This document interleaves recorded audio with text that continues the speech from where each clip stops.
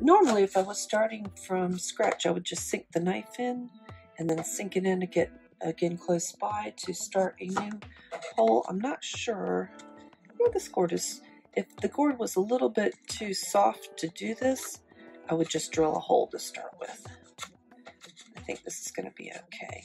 So I'm just making 2 slits and then join them, and that gives me the amount of space that my blade, my saw blade, needs to go in there. And this I'm just going to have to very, very, very, very carefully, and I'll probably have to do a lot of work by hand over here because the bit won't go up that far. So here goes.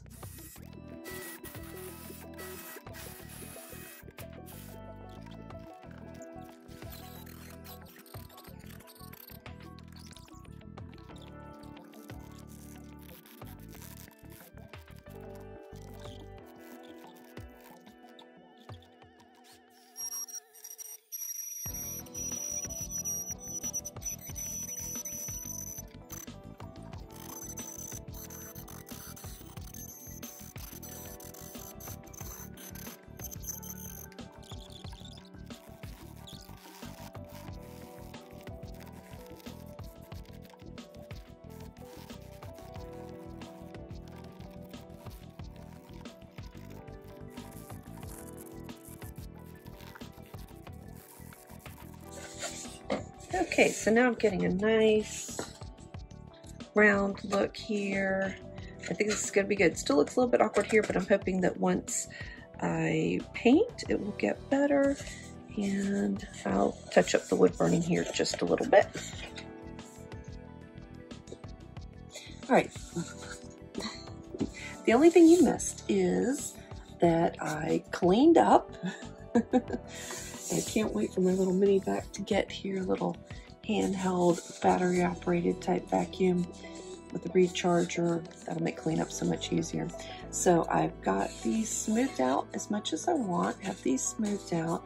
I've got to do a little bit more wood burning here. I might angle that a little bit more.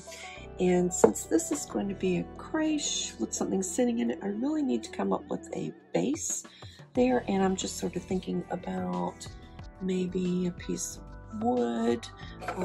I would consider the piece I cut out, but it's not really, I don't think any part of it is flat enough to use for this. So this side will be the creche. And I'm thinking that if the star line is gold, then that means this outline might need to be black. And then I'll paint the inside a deep blue, and then maybe just some gold spots for stars. That way I don't even have to worry about cleaning out the roughed up part. It looks pretty regular, like somebody scraped it, so maybe I think it'll be okay. It'll look like swirly, swirly skies. And then the gold will come around here, and I think I'll do black in here. And that way it'll all tie together. I think it's coming together. I think it's going to be pretty good. And this time I've used power tools a whole lot more, and that actually does make things a lot faster. It means I'm taking my headphones on and off a lot more often, but I think it's actually faster using the power tools versus the hand tools, although I like the peace and quiet of using hand tools. So a little bit more wood burning, and then I can start applying some color. And while that's heating up, I'm going to just work on that angle a little bit. Okay. I think I'm just going to have to do this on the edge here. Of course, if that's going to be a black circle, that won't show, but just for continuity.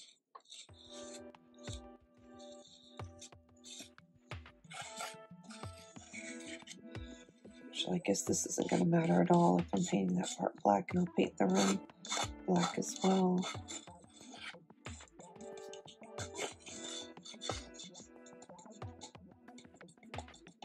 A couple spots I'm just sort of beating them down a little bit.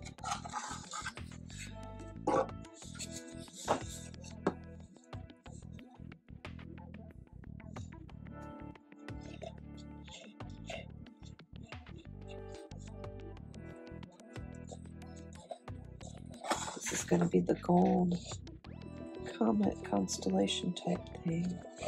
And this might show, so I'll touch that up. Still feel like there's a bump there.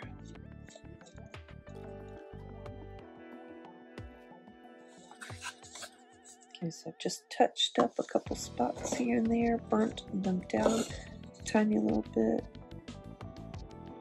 I think it's looking pretty even. This is what needs to come down.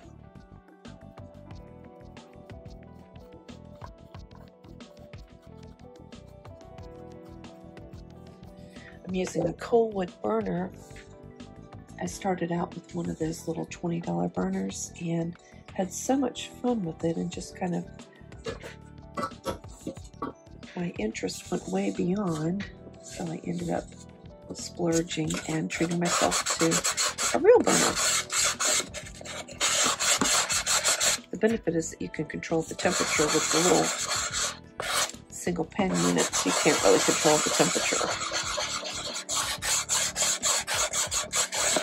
But it's a great place to start. I mean, if people used a wood burn with a stick that they stuck in the fire, then certainly we can do it with a less expensive device. Oh, I just can't leave it alone. I need to start coloring. Color. Okay, the next step is simply painting. I'm going to paint the interior parts black. The swirl is going to be gold. I'm going to put a lighter dye there. Interior here blue with some gold accents, and then gold here. I might have to mix a little bit of blue and black to make an even deeper blue for the sky inside of the creche, and maybe a little bit of gold dots here and there for more stars in there. And everyone knows how to paint, I would imagine, so I'm not gonna bother walking you through that part. That's one coat of black, but there are still some holidays and skips, so I'm going to go over the black section one more time. Alright, I have the black painted. I have the black painted 2 coats because it seemed like there were some holidays. Next, I think I'm going to work on the gold, and then the kind of just a light honey, kind of a honey color on the side. I might sand it again to clean it up just a little bit, and the gold back here, and then I've got to determine what base I want to use and make sure that it coordinates. All right, here's where we are, and I'm about to use, this is just my favorite gold. It's Bella Metallic Paint Gold Nugget. And I think I like it just because of the consistency, and the way it goes on is absolutely gorgeous. Okay, so now you're going to get to see my painting technique. I'm going to put the gold on the flamey part. Not sure if this is going to bore you horribly or what.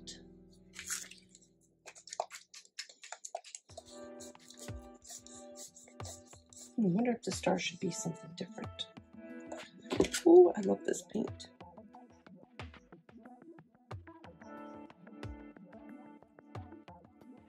It just looks so antique-y. Look at that.